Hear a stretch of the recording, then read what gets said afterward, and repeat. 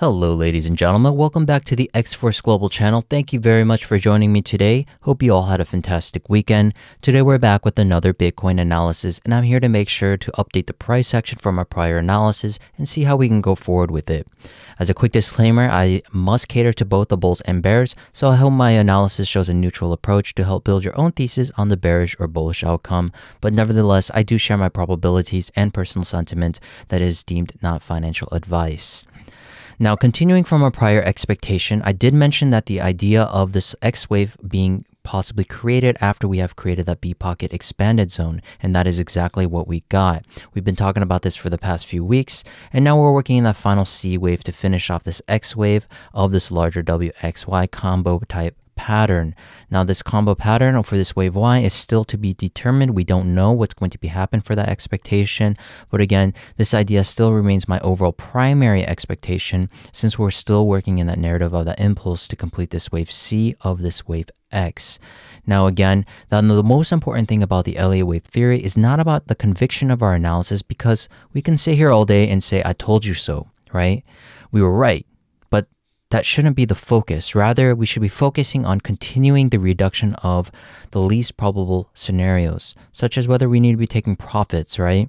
And also increasing the probabilities of our good wave counts as price action develops, which means we need to know how to work around the motive or impulsive waves and, of course, the corrective waves, respectively. We could always transition to new probabilities, and I think that is where the shortcoming is for the Elliott wave theory. It's a weakness of having a lot of scenarios, but it is also its greatest strength, essentially a double-edged sword by having so many scenarios. And I think that's where the shortcoming happens with a lot of analysts. They give too many scenarios, and they don't give a proper adjusted probability in terms of percentage of what is going to be playing out more. So if you're able to work with that conviction and use it to your advantage, then you can always adjust the internal counts. But the most important thing, since we're working in so many hybrid scenarios of different actionary waves and reactionary waves, our actionary waves at the time of recording is this wave 1 and 3, right? Remember, our actionary waves can be replaced for these waves 1 and 3 as a wave A or C.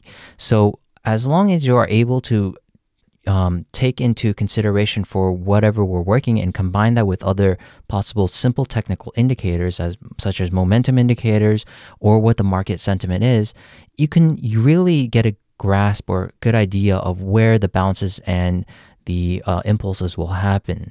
So technically, we need to still be seeing if this move is working impulsively to the upside or seen as some kind of correction that is deemed complete or near complete, which is also observed from the bearish analysis. And that's why I think people aren't familiar with the basic tenets of the Elliott wave theory in terms of these actionary and reactionary waves. Remember, within the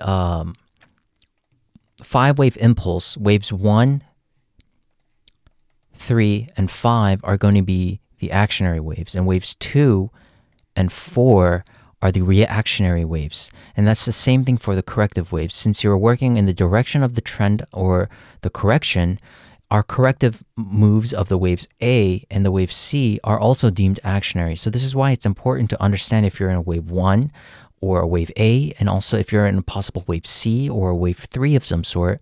And that's why we use the idea of Fibonacci guidelines to help us along our way to help observe, with the combination of fundamentals or market sentiment to help boost our confidence on whether you're in a new impulsive or corrective structure. So this is why I always mention we could always be in hybrid scenarios, and I think that's where a lot of people get frustrated because they see too many scenarios. But again, I'm doing my best in terms of making sure that we organize it as best as possible, and this is why I'm still working with this narrative idea that we might be in some kind of combo. So again, we have this flat idea going into wave W, and so since we exhaust the flat idea, our last Y leg, and based on the correction alternation, is that we're going to be seeing a possible zigzag or some kind of triangle idea in the making. Again, waves Y can only have a triangle, so that idea is still there. We just don't know how it's going to be playing out. Now, the most important thing, again, like I said, is this move here, whether this is wave 1 or wave A of some kind of other bearish alternative. But for now, since this move was so impulsive off of the lows as a 16% move, I do believe that this is going to put us into a wave 1 of some sort, either as a very bullish scenario or the idea that we have here as a wave X, that we're working in this impulsive 5-wave move for this wave C. So in terms of validating this idea further, what we want to be looking for is this possible move going up into the 618 or the 70% of this Fibonacci level, and then have this wave 3 end, and then we retrace, because that'll give us a little bit more room. Since the wave 1 was so impulsive, this really gives us not much room to work with in terms of how far this wave 4 is going to be able to retrace. And if in the case that wave 5 has already ended, which is very possible, wave 5 ending here, this is going to be giving us very, very tight wiggle room if we're going to be working in some kind of sideways corrective structure. So this wave 4 sideways corrective structure is going to be the most expected, because wave 2 was so sharp and wave 1 was so extended. This is pretty much forcing us to work on this idea that wave 4 is going to be sideways, or at least assumed sideways, and we're going to be working up in between the 70% and the 90% to finish off this X wave, and then we're going to be looking for that Y wave. So that's the first scenario. We have another idea that we want to be talking about, and I've talked about this idea for quite a bit, which is the double zigzag scenario where wave 4 has completed. Now this idea has now become my primary pretty much, because the wave 1, 2, and this move here is starting to look impulsive. There's just no way around it. This move here, since it's being so impulsive and bringing these previous highs here, and especially this high here that we're kind of tinkering back and forth around these regions, gives me the sense that we may be working in a possible larger 1-2-1-2 idea, where we might be even going further up instead of just correcting down for that wave Y like we have that for that first scenario. So again, this double zigzag scenario, working with that WXY scenario, we're going to be saying that wave Y has completed here for that wave 4. And again, we originally had this as a possible 30% scenario, or 30 to 40% probability rather, and now this idea, to me personally, is upgraded to maybe 60 or 70%, since the lows are still being protected quite nicely. Since we're so high, we got a lot of room before we invalidate any kind of 1-2 idea. So what kind of 1-2 ideas can we build upon this idea? So again, we're working in that 1-2 idea, thinking that this is now the beginning of something, since we found the end of something here, and we have finished this as a double zigzag. So if this is working in a 1-2-1-2 idea, we're going to be looking for some kind of pullback very soon.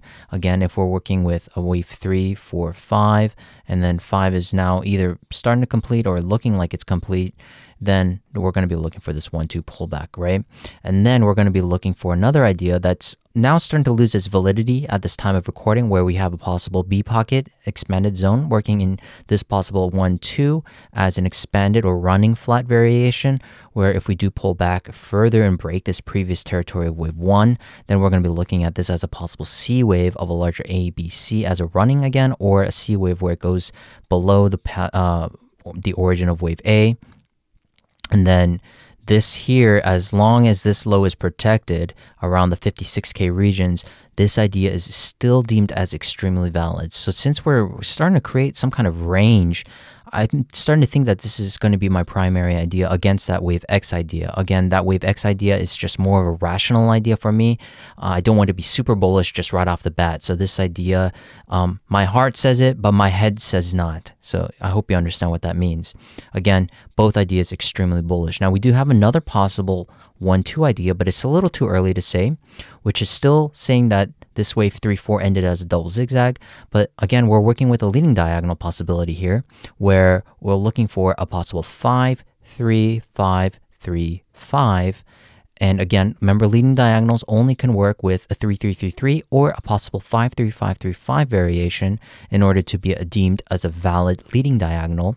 So we have a possible impulse. We're utilizing this rather as an impulse. Corrective structure is a 3-wave. Impulse wave for wave 3, and if in the case we do go back for a pullback into the price territory of wave 1, this can still give us that possibility that we're working in a wave 4 corrective of a possible diagonal, and then we're going to be looking for another 5-wave move up to complete this leading diagonal. Again, it cannot truncate, can't be below wave 3, but as long as we're above wave 3 and it works in the fashion of an impulse wave, then this is going to be completing our impulse to the upside for the subwave 5th, and that'll be completing this overall leading diagonal into a possible primary wave wave 1 and then looking for a larger pullback. And again, this idea, same thing, these lows are protected and wave 2 will come back into the price territory of a major Fibonacci ratio of a 618 possibly, or the 786. A deep retracement wouldn't really be mattering, since as long as this idea is going to be protecting these lows here, and then we'll be off to the races from here. So this idea is still a little too early. Usually I like to validate my diagonals with a fourth subwave and a small potential bounce and a retracement. That is when I'll start possibly upgrading this probability to my second or third idea. We'll have to see. But again, this idea is just more of a sub scenario and more entertainment than anything else, because diagonals, they're really fun to trade, right? They're just really fun to work with because, again, as an Elliott wave analyst, we like to work with geometry and symmetry. And these are kinds of the patterns that we really like to play around with and tinker with, just to, start to give the types of different scenarios. So that's the hybrid idea of that 1-2. And then we have another bearish scenario. Again, going back to the idea of that possible hybrid idea of actionary and reactionary waves, this wave 1 could now essentially be a wave A. So how are we working for this wave A? It has to be, again, the beginning of something now. If we're working for a possible 1, 2, 3, 4, 5 as a leading diagonal, that ends our wave 1, and now we're working in a wave 2 rather. So this move is now deemed corrective rather than impulsive. So we're going to be working in a possible 1, 3 or a possible AC of a move here. So we're replacing that waves 1 and 3 for the possible as a wave A and C. So this leading diagonal rather has ended with an overshoot. I don't like this idea since it's overshooting quite a bit and the contracting look is quite large in comparison to this ABC. But again, it's not invalid. But again, this idea has to be there since we have a possible ABC in the making here, and we do have our internal structures intact, just like our other scenarios.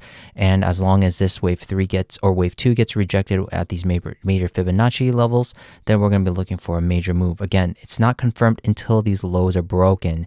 This idea just starts to increase in probability as we start to come lower in these regions here, creating another hybrid idea that we can be working the A or 1, and then 3 or C, and that is where we're going to be start talking about this idea a little bit more. But for now, this idea is now just starting to show its peak validity that we might be finishing off this wave 2. But again, I don't like this idea, rather because just a little bit off in terms of the right look. Ideally, what I would personally like to see is this still working in a complex structure where we're working as an ABC into wave W, and then we go for another corrective structure, possibly down into these regions here, and that'll give us a wave X, and then another three-way move possibly into wave W, and that'll give us a completed double zigzag for wave 2, and that in relation to the size and time for this leading diagonal, I think that this kind of idea can be essentially a very, very possible idea that if we do correctively do this idea can't be a 1-3 anymore, rather as an ABC into wave W, X, and Y, then this idea becomes highly more validated and can be increased in probability from there. So those are the ideas right now. Again, we're going to summarize this idea in terms of our expectations. I'm going back and forth between scenario number 1 and scenario number 2. If we do impulse further right now, looks like right now at the time of recording is trying to do so. If we come up for a large higher wave 5 where we can adjust this internal structure as a wave 3 and then expand a flat for wave 4 and then 5 going into wave 3 of the primary degree, this idea is going to give this idea a little bit more validation and more room to work with the wave 4 before it enters the price territory of wave 1. If that happens, then our next idea of the double zigzag scenario is going to be our next idea, which is now still becoming my primary between the alternative and primary idea between that X wave that we're working for and this double zigzag that is now complete. So either way, I think overall we have a pretty strong good risk-reward ratio as long as these lows are protected, and we are pretty high up from those protected lows, 20% or so, and that gives us quite a bit of time for us to work in some kind of range for a possible 1-2 or that X wave. Again, everything is bullish from that conclusion. So for now, I'm still bullish on my thesis. I think that we're still going to be seeing new all-time highs before we see a larger correction. Again, we want to be as rational as possible, right? I mean, I do have some alternative ideas, even possibly for a possible larger flat idea where, again, the same idea for that WXY, just like we had for that leading diagonal idea.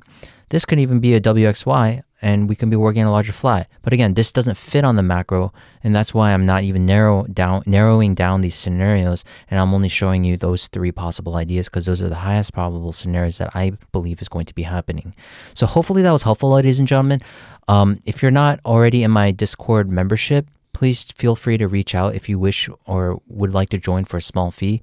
The X4 Discord membership link is in the description below. Please don't hesitate to contact me.